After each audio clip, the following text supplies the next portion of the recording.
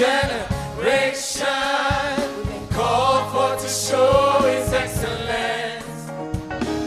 All I require for life, God has given me. 'Cause I know who I am. I know who God says I am. What He says I am.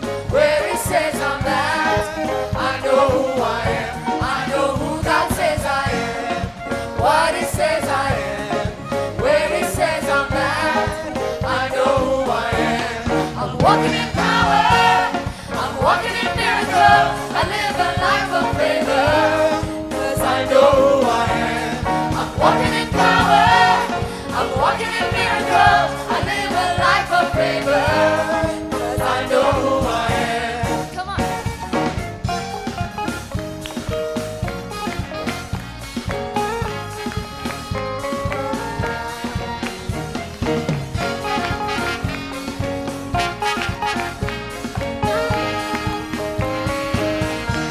Sing, we are chosen.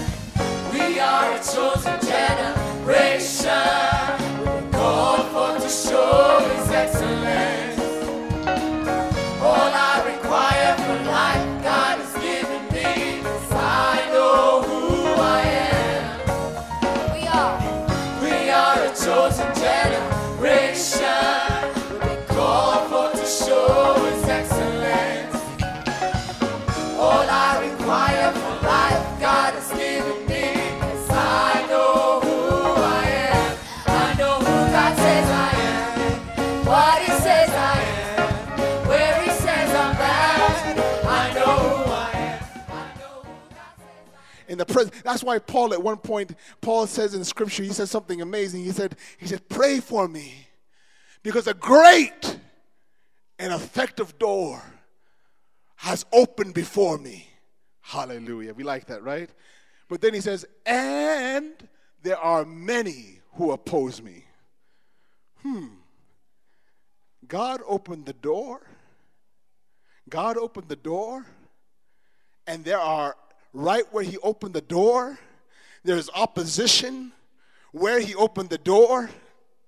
Which means if you make a decision based on the opposition, you are going to miss the door that God put before you. And Paul realized, in order to take advantage of the door, if I'm going to take advantage of the opportunity, I've got to trust God with the opposition. Are you hearing what I'm saying to you? God uses trouble as an agent of change. And so now David, he's playing his harp before Saul. And just like that, he goes from the fields into the palace. And he becomes Saul's personal armor bearer. He's now in the same room with the crown. A moment ago, he was playing for his sheep. And now he's in the same room with the crown. And you know what was going through David's mind. This is the same thing that's going through your mind. It's happening. It's happening. Woo! God is moving in my life. He's opened the doors. You know, he's thinking, look, it's happening. The promise is true. The prophecy is taking place. It's manifesting itself. The prophecy is coming true. The crown has never been nearer. And then, even after that, the Bible says after he encounters Goliath, he's put as captain. He rises in the ranks of Saul's army. He's put as captain in front of all the armies of Israel.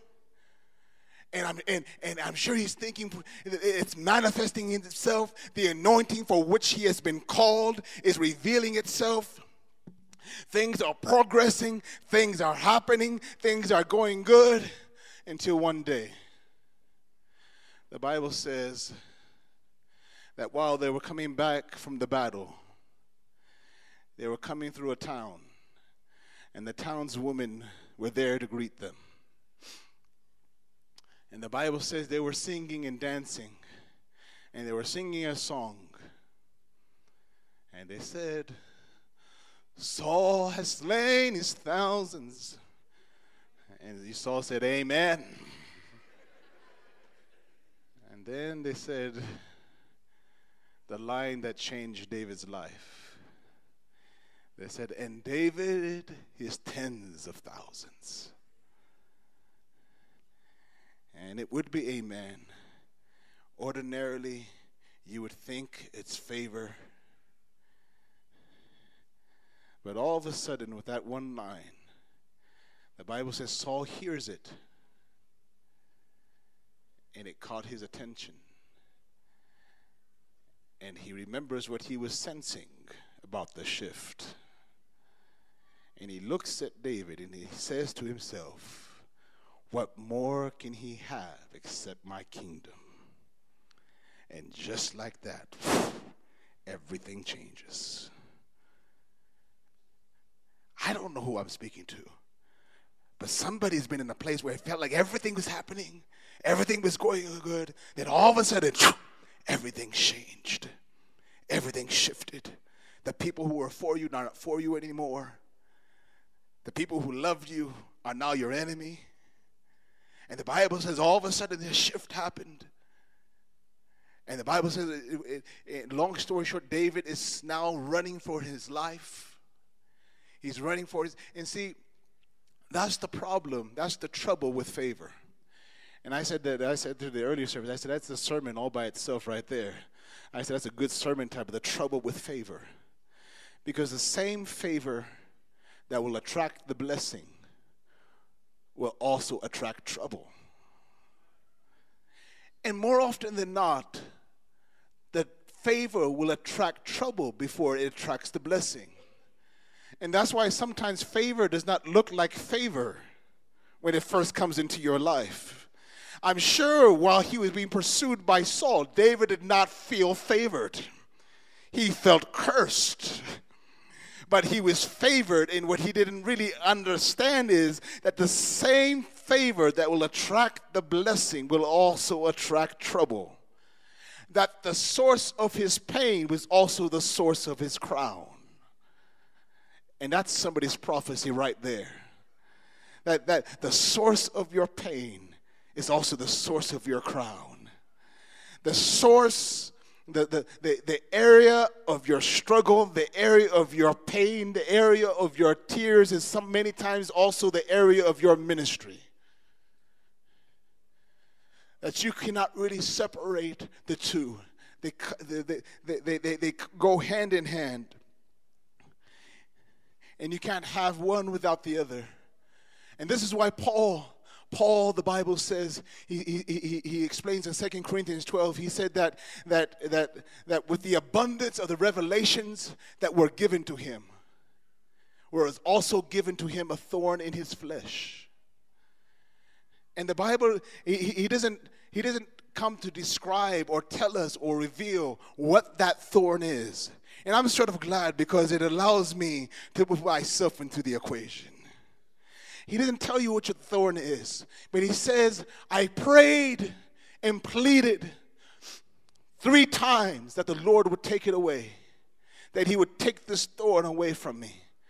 And all God replied is, my grace is sufficient for you, and my power is made perfect in weakness.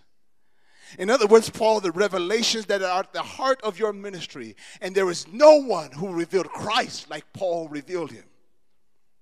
3/4 of the New Testament are taken up by Paul.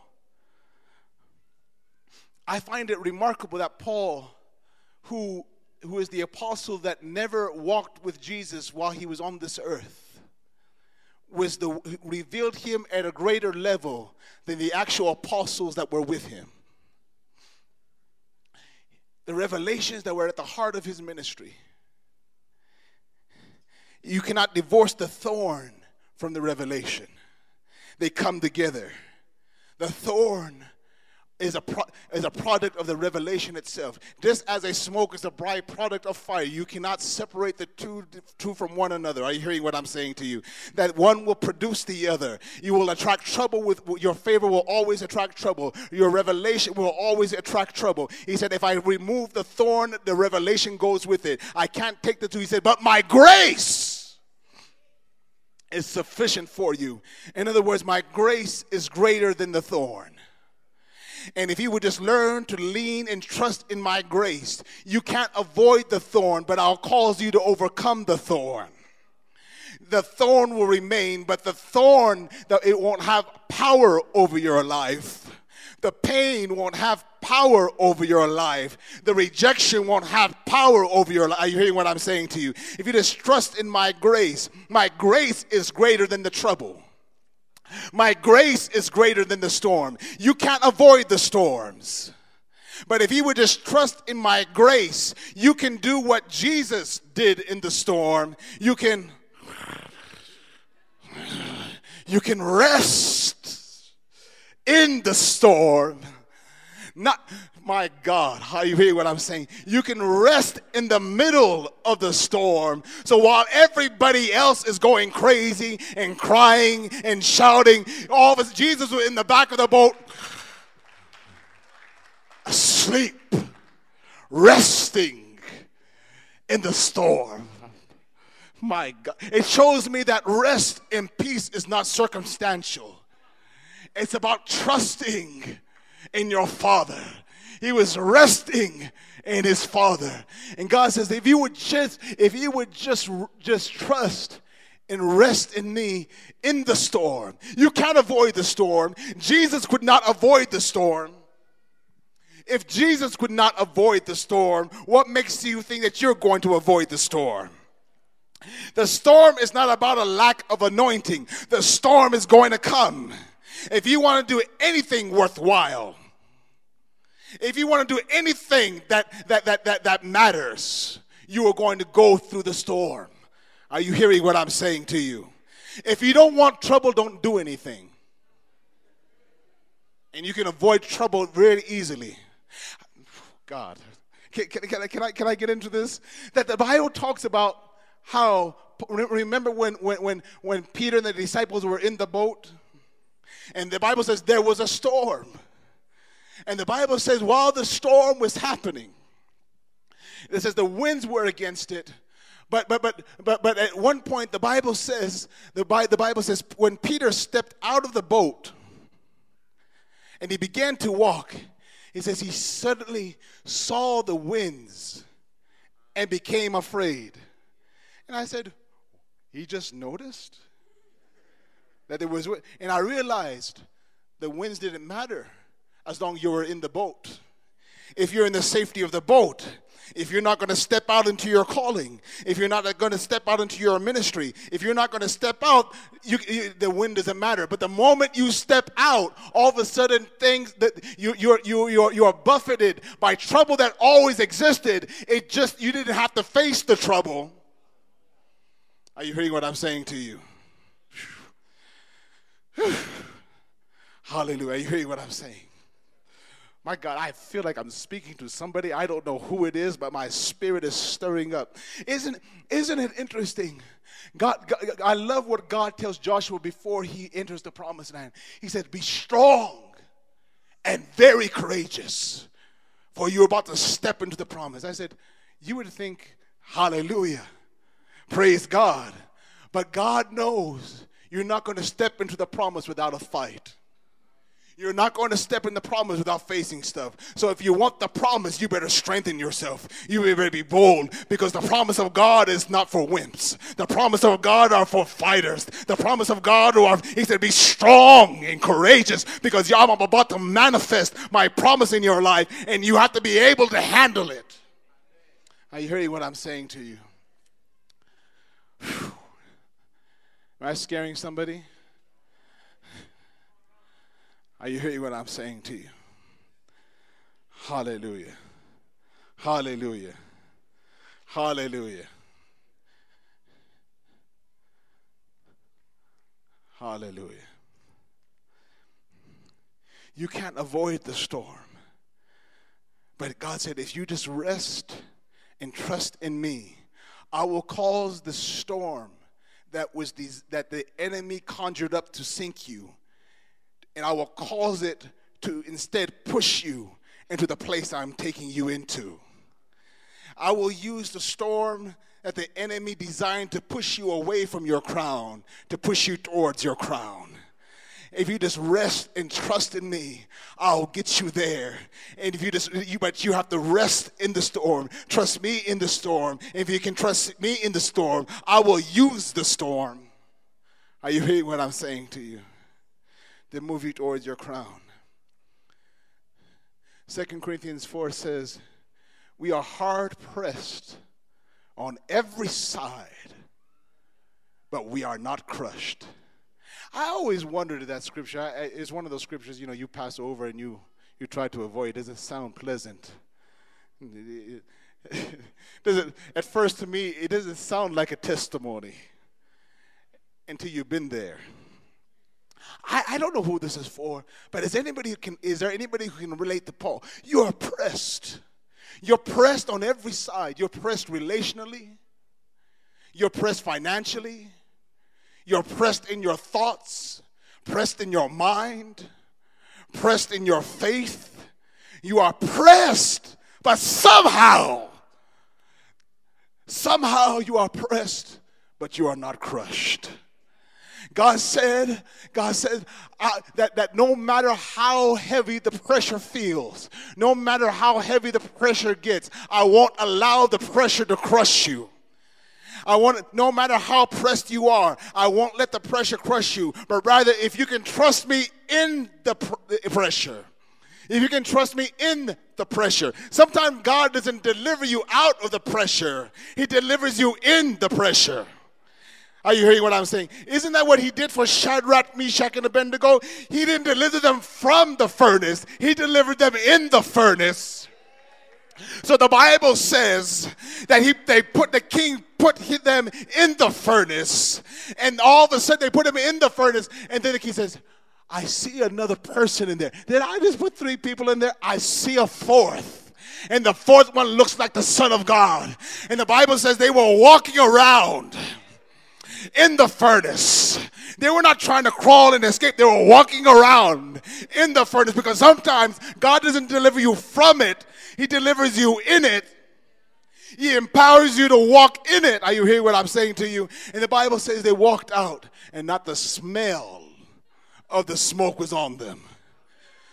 Are you hearing what I'm saying to you? God said, if you can trust me in the pressure. It's easy to trust him to get out of the pressure.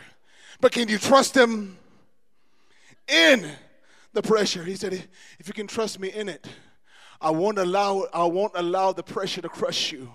But instead, I'll use the pressure to propel you forward into the place where I'm taking you. I'll cause the pressure to propel you forward to the crown I have for you.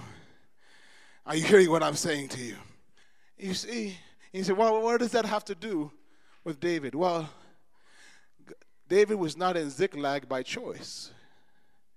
It was the pressure that drove him to Ziklag.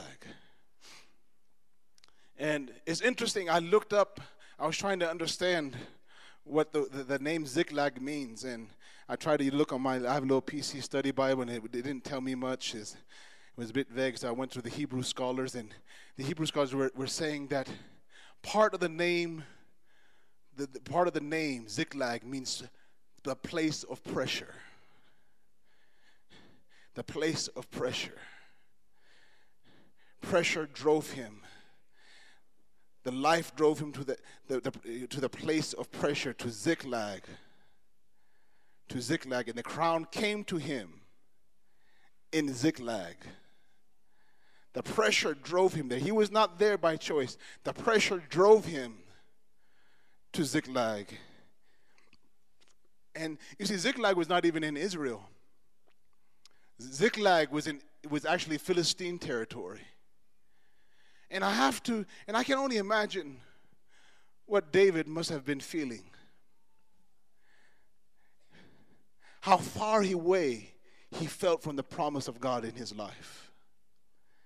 How far away he felt from his purpose. How far away he felt from the crown.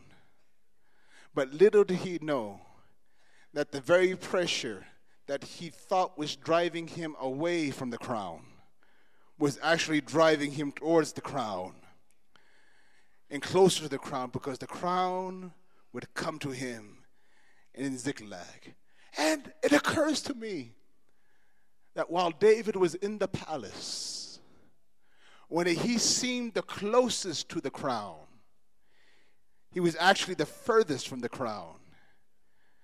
And when he seemed the furthest from the crown, he was actually the closest to the crown. See, and I want to talk to people who feel far away. You feel far away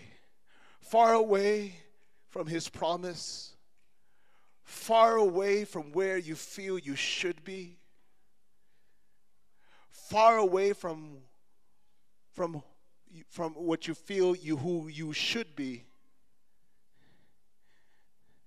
You feel far. You never thought you would be where you are today. You're wondering how Ziklag happened. Ziklag was not on the map when you were starting off the journey. And somehow this and that happened, and you found yourself in Ziklag. And now you feel so far away from where you thought you should be. But I hear God saying to somebody in this place, you're closer than you know. You're closer than you know. Because the crown is coming to Ziklag.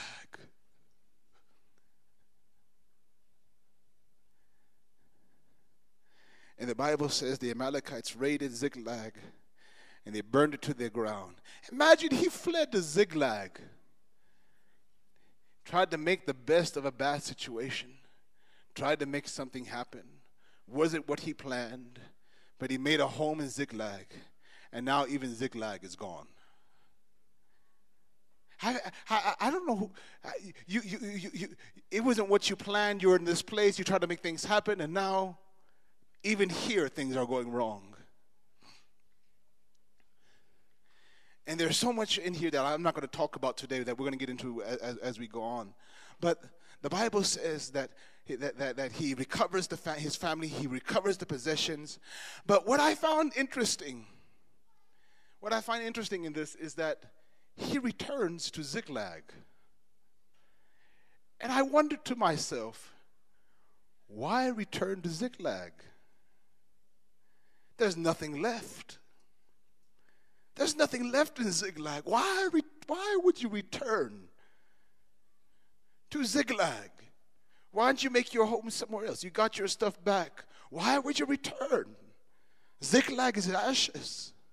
But what I would suggest to you, that it was an act of trust. It was David's way of saying, I trust you with Ziklag. I trust that you can even do something with the ashes in my life. I don't only trust you with my stuff. I don't only trust you with my possessions. I trust you with the ashes. I trust that you can even bring something out of this. And the Bible says he remained 2 days in Ziklag. And he was sitting upon the remnants of Ziklag, sitting in the ashes. 2 days he was there.